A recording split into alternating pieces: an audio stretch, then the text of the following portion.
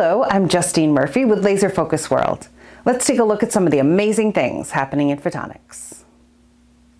Whether on land, deep in the sea, or in the air, seamless connectivity and real-time data exchange could soon be possible with an all-light communication network.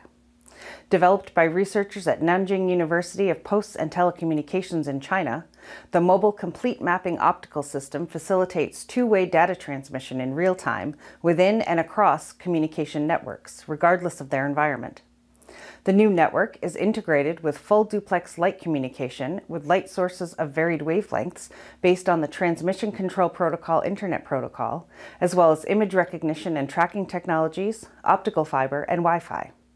It also combines mobile and fixed nodes that are fully symmetric and decentralized. It can function as a closed-loop light communication system too, with automatic fail-safe tools to ensure uninterrupted performance in any conditions. And in a series of tests in various environments, the network proved resistant to electromagnetic interference. The researchers are now working to strengthen the network security by incorporating coding and encryption algorithms. Ultimately, they say these advancements could someday benefit navigation and emergency response in even the most challenging settings. There are a lot of exciting things happening in the business realm, including a new strategic partnership meant to advance manufacturing of LiDAR and 3D sensing technologies. The collaboration involves programmable optical semiconductor developer Lumotive and E-Photonics, a manufacturing facility for 3D solid-state LiDAR technology based in Saudi Arabia. Company representatives say E-Photonics will use Lumotive's light control metasurface technology to develop and manufacture next-generation 3D sensing for robotics, drones, and smart infrastructure. The company also plans to design LiDAR products using Lumotive's solid-state beam steering technology. Elsewhere, France-based research institute CEA-Leti has unveiled the FAMES pilot line, an initiative meant to promote semiconductor technology and greener electronics.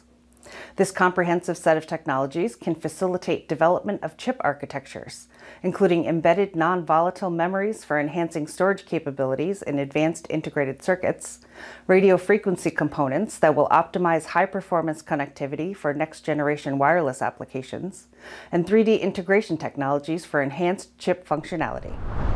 Citing extreme nonlinear light emission properties, an international team of researchers is now exploring luminescent nanocrystals for faster, more energy-efficient data processing and AI.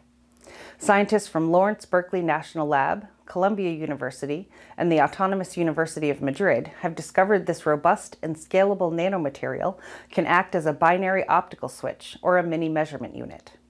Essentially, the bistable luminescent nanocrystals can switch from bright to dark states and emit light at an intensity that can increase significantly with a tiny laser boost.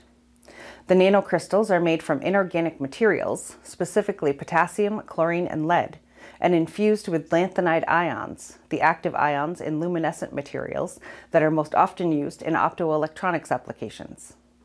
While these nanocrystals can't interact with light, they do enable lanthanide ions to do it, and more efficiently than with conventional approaches. Fundamental optical bistability is a result of such interaction. The team says luminescent nanocrystals could be controlled to store information, making them ideal for optical computing and memory. And that's your Photonics Hot List. Be sure to like and share, subscribe to our YouTube channel, follow us on social media, and visit laserfocusworld.com for the latest and coolest news and information. Check out our Following the Photons podcast too for some cool interviews and news impacting the industry. Until next time.